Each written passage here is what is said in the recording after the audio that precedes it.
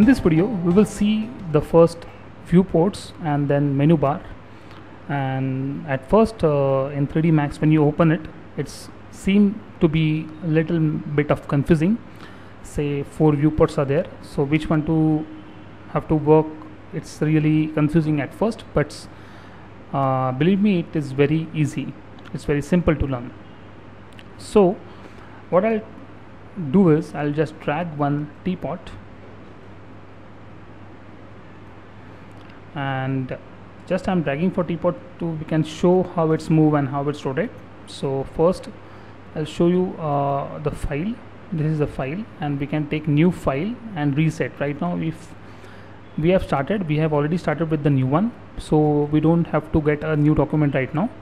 But if you don't want to save this in, I can say reset anytime, and I'll say no, and I'll say reset.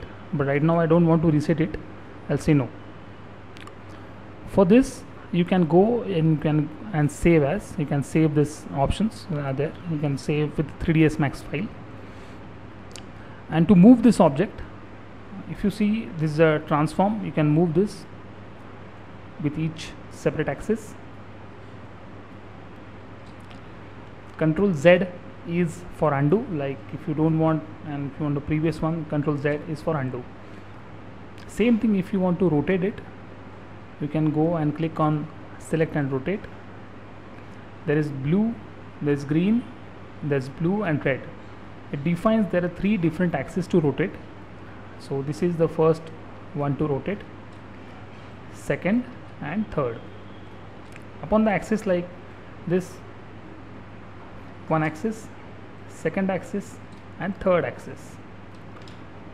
Same with move as well. This is 3 axes, X, Y, Z, red, Z, X, Z and Y. If you notice in 3D Max, the Y axis is downwards. So, and the upward always it should be Y, but in 3D Max upward is the Z axis. It's not a problem, and it's nothing to worry about. We can move, we can make same things what we do with the simple universal gizmos. This is called gizmos. And if you want to switch to move tool, you can go and click E on your keyboard, that is rotate. If you press W, it's for move, and if you press R, it's for scale. This is move, rotate and scale. So in scaling, if you see for one axis, Z axis, it is something like this, we can scale it. I'll press Ctrl Z.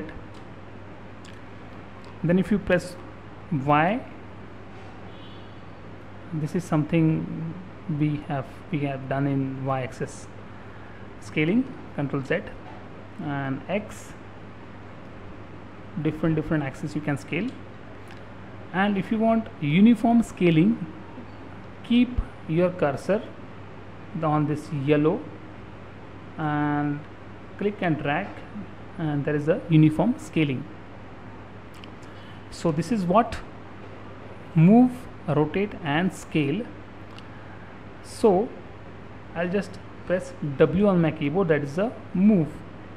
And if you want copy of it, I'll press shift on my keyboard and drag, you will get copy. So right now I'll just concentrate on copy, because there are 2 other things I don't want to mix up and don't want to confuse you. So this is what the copy is, and how many copies you want, you just type your numbers, like I want 5 copies, I'll say OK. So there will be 5 of the copies. So I'll just make again new copy. Now 1. So now I'll again make a copy. So now this time I'll make an instance. I'll again press 5 and say OK. So the difference between copy and instance, if you click on copy and go to modify and say radius, the only one teapot is having radius effect.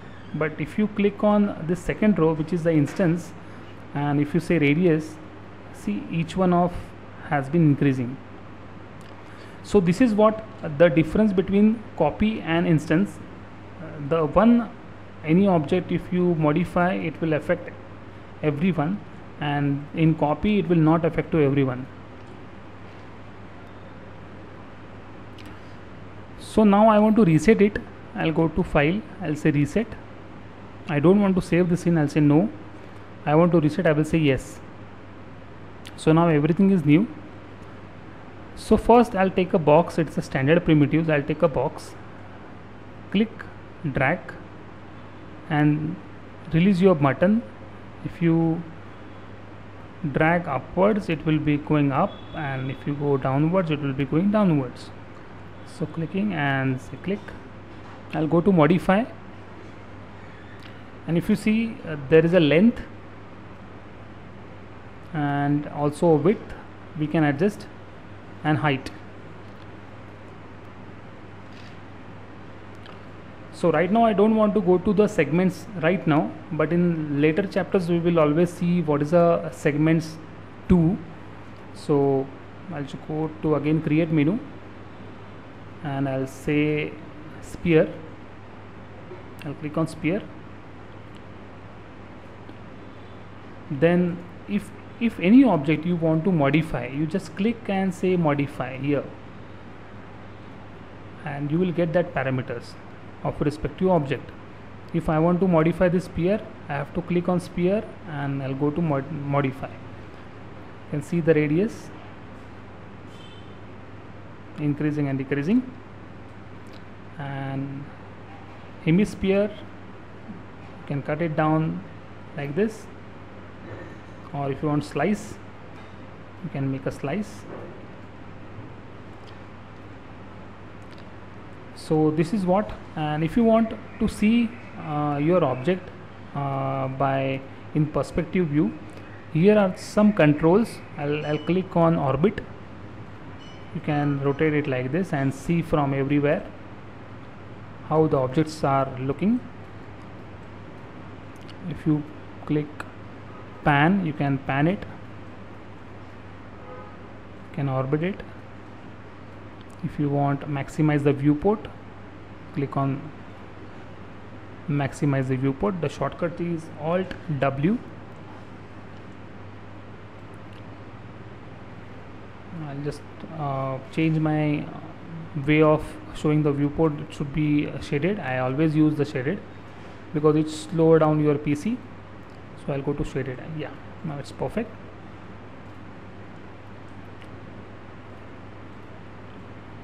I'll just press Alt W again. I'll take now cylinder, click, drag upwards, go to modify, radius, height, and this is the segments. The only thing, if you press F4 on your keyboard, see F4, if you decrease it, the segment will decrease. You can increase the segments. I'll tell you the later on what is the use of the segments. Cap segment is top, can increase. Again we have the slice, and if you see we have a smooth options. If you click off the tick mark smooth option, you will see there is a jagged edges, and if you click it will be smoothened. So this is the what it does. Now Taurus,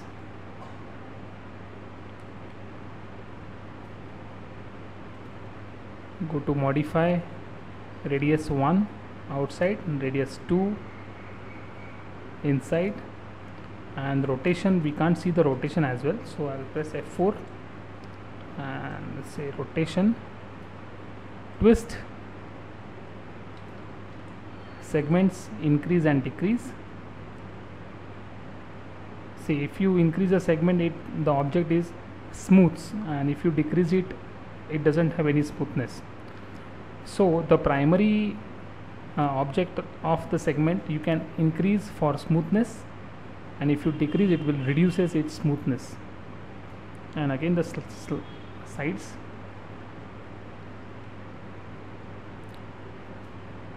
and again slice. So we can make a slice like this from and to.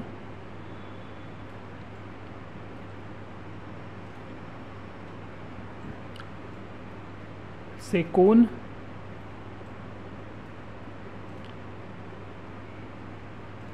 go to modify, radius 1 and radius 2 as well. Of course we have a segment here also. In each and every object we have a segments. Now geosphere,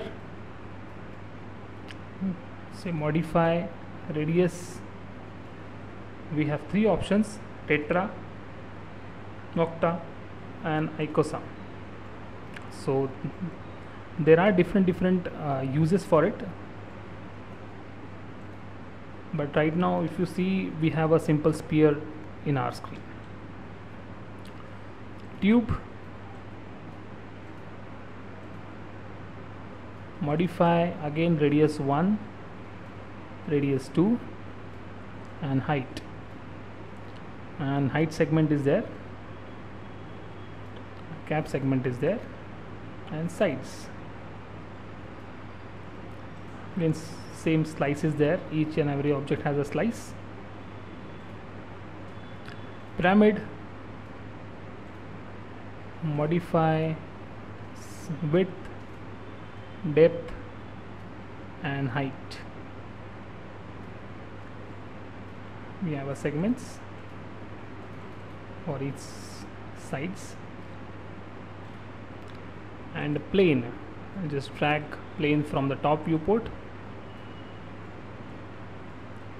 So if you see, we have so many of objects. If I want to select one, click. If I want to move, W, you can move. If you see, there are three axes. In which axis we have to move, we can't say like, so we can do from the left like this, upwards, sideways, but from top we can move it this way and this way.